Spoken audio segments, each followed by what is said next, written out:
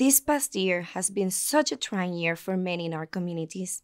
The Beautiful Day Un Día Bonito show would like to dedicate this season to all of our frontline workers and to those we have lost due to COVID. We offer our condolences to those families who have forever been changed due to this pandemic. We are with you and we look forward to coming together once again. I am your host, Dorimar Bonilla. Welcome to the Beautiful Day Un Día Bonito show.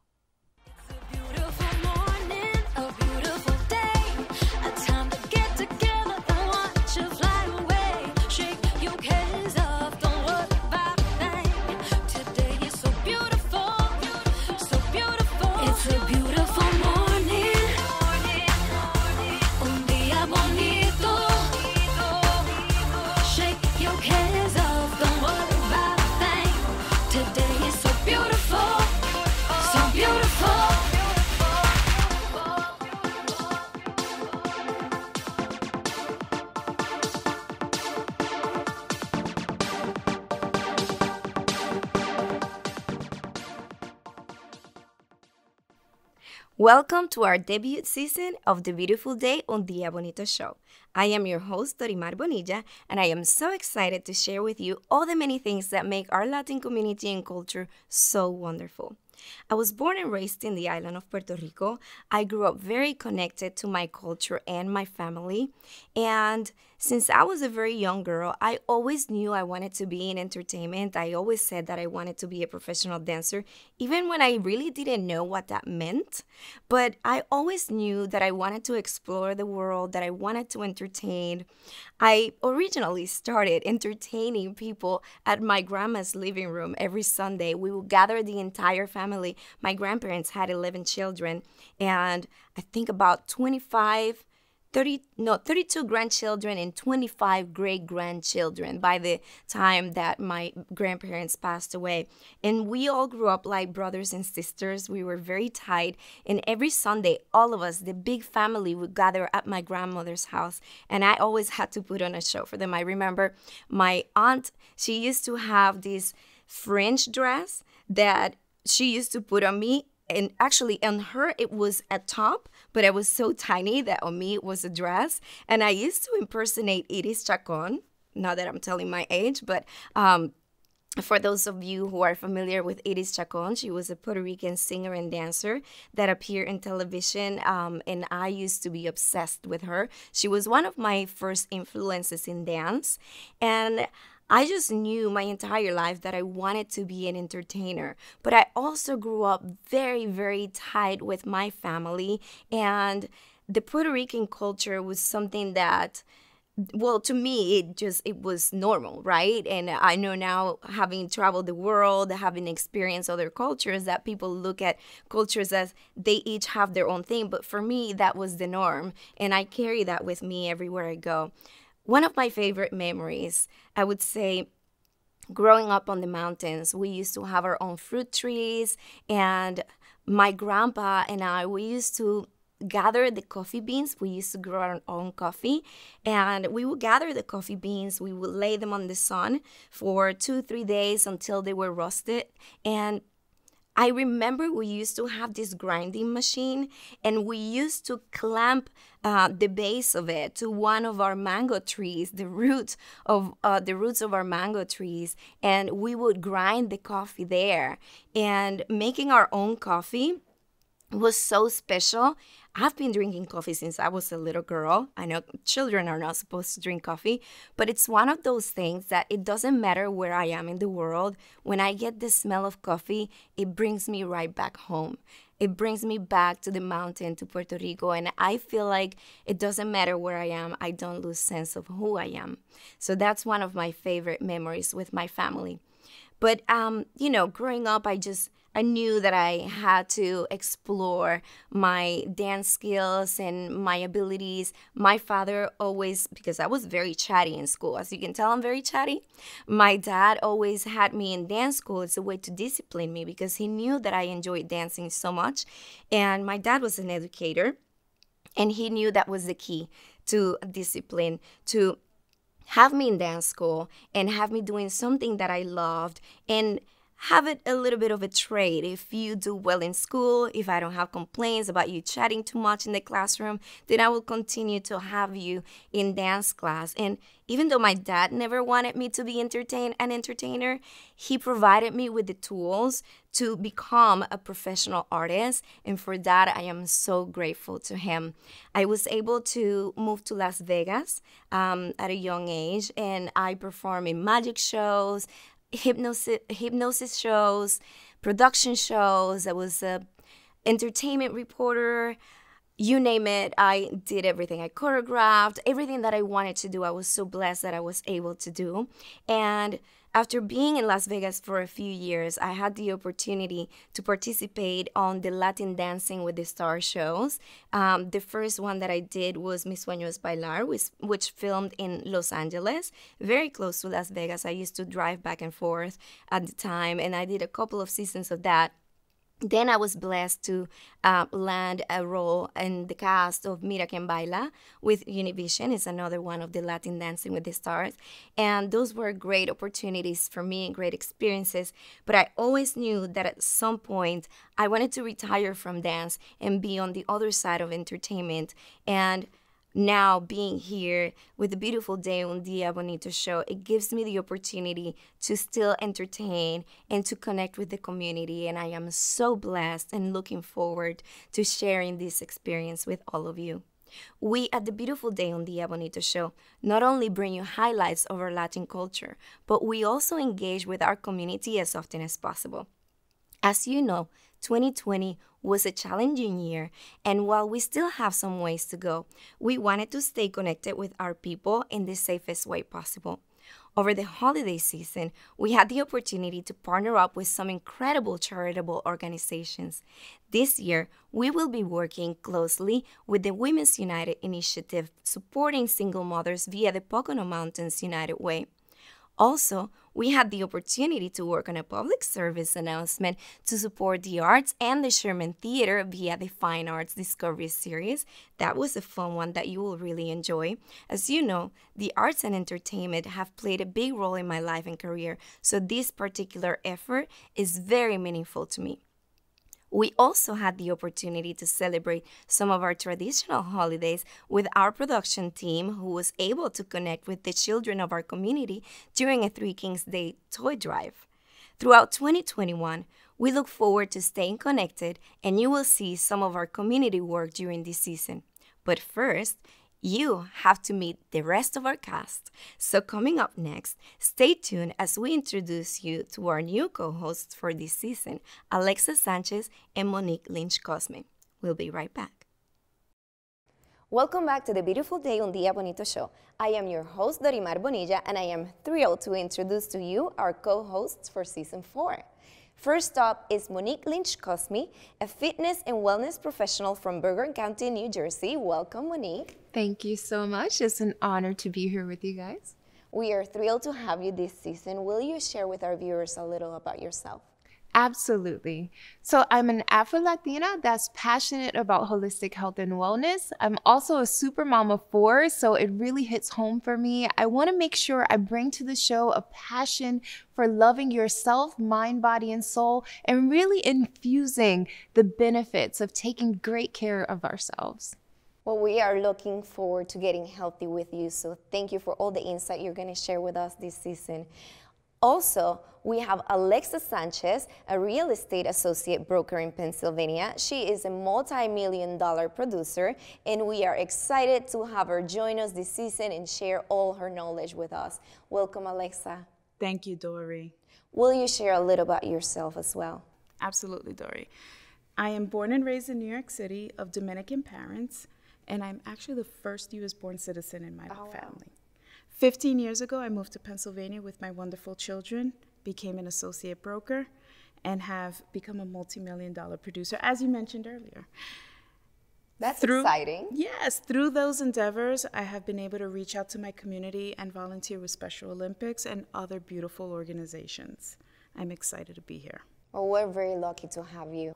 What are some of your wishes for this year? Absolutely. So I feel because we've been given sort of a clean slate with 2020 to start fresh and build new platforms, I really would love to see more for mental health advocacy. I would love to see more advocacy for our first responders and have more platforms for them and their loved ones. So that way they'll be able to serve us best.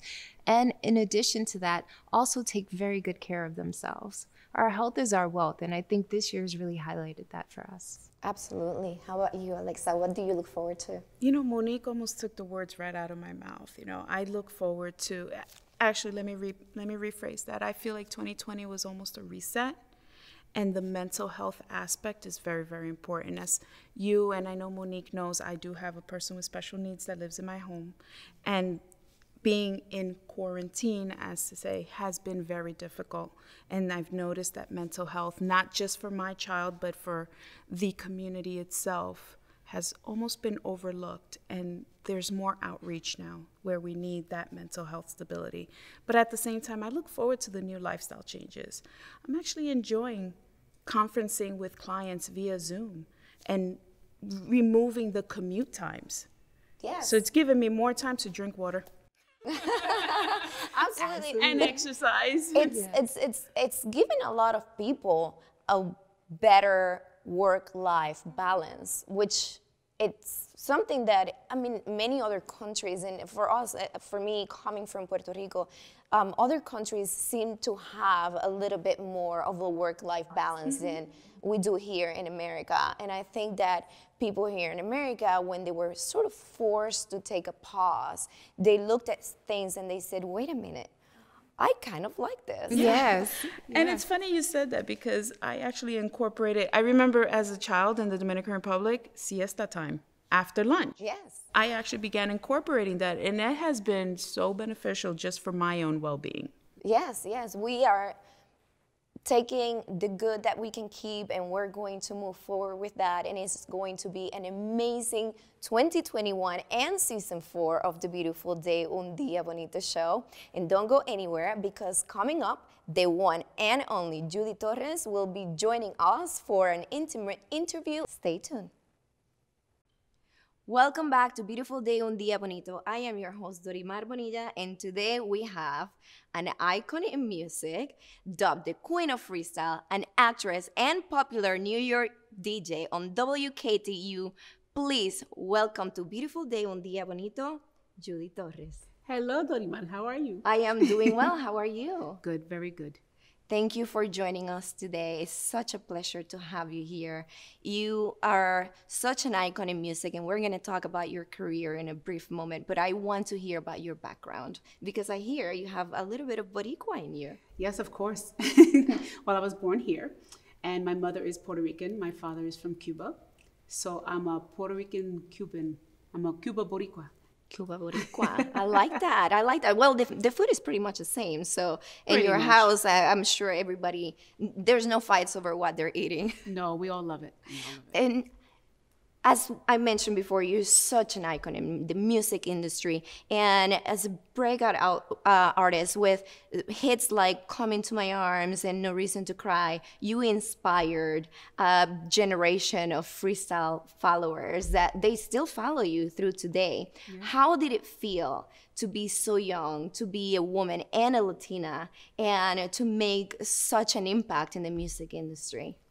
Well, it felt very exciting and very humbling because, you know, when you're young, you're 17, you have a dream to be a singer, and then all of a sudden your songs are on the radio. It's like, oh my God, it's a dream come true. And then to know that the people in your neighborhood look up to you because you're one of them, and they love to know that somebody succeeded. It's a great feeling and a blessing. What are some of your musical influences? You know, it's funny. My musical influences are the big crooners from back in the day. So I love Judy Garland. I love Liza Minnelli. I love, you know, the Rat Pack. That I like that kind of music. And I love that those entertainers always told stories before they sang the songs. Yes. So for me, that's important because they connect with the audience. And that's how I get to connect with the audience too. Awesome. Yeah, I love that style of music as well. It's timeless. Mm-hmm. And you also had a very extensive gig at WKTU in New York in the radio station. What is it about radio that you love? I think the thing that I share with entertaining and being on the radio is connecting with people. And in music, you know, music is the universal language. Yes. People can disagree about politics, they can disagree about religion, but the second everyone likes one song, all of a sudden people are united. So to be on the radio, in addition to that, is another way to connect, you know? Yes. Tell me one of your most memorable moments in radio. My first day on the air, I was really nervous. We have about 5 million listeners, and I did my first break, 103.5 KTU, the beat of New York, and I accidentally left the microphone on. And so I had stuttered because I was so nervous. I messed up. And I said, oh my God, I can't believe I did that. I'm so stupid. Oh God. And all of a sudden I looked down on the hot mic, and I looked down and all the phone lines are lit. And I'm like, wow, this is amazing. Hello, KTU. They're like, your mic is still on. I'm like, oh my God. And then I turned the mic off. But it was great because so many people were supportive, and they called. They said, hey, it's okay. It's your first day. Don't worry about it. Oh, wow. And so all I can say is I'm so happy that I didn't curse and I didn't say anything inappropriate. But you also learned quickly after your first day, I'm sure. I mean, it happened to me a couple of Sundays because of the pandemic. You know, we're doing it from home now. And I did it again. I left the mic on. Oops. And I happened to be speaking to somebody about social media drama. And I didn't find out till the next morning. But again, thank God I don't say anything inappropriate. So. Well, you know, you're a lady, so that works out in Thank your God. benefit. And you're also an actress, Yes. reinventing yourself and your career and selling out performances in New York with your one-woman show, No Reason to Cry. Yeah. How did it feel when you started to sell tickets for that? Because I know that, you know, when you switch within the industry into a new outlet, it can be a little nerve-wracking, and you're exploring something new. Yeah, it was probably the most terrifying thing I ever did in my career because I was turning 50. And really, I just did it because I wanted to be able to say that I did something in my career I never did before. So I wrote the show, and then it was supposed to be just one weekend. So we promoted it on social media, nothing else on social media, and within 45 minutes it sold out. And I just couldn't believe it. And then the next thing I know, the theater called and said, can you do another weekend?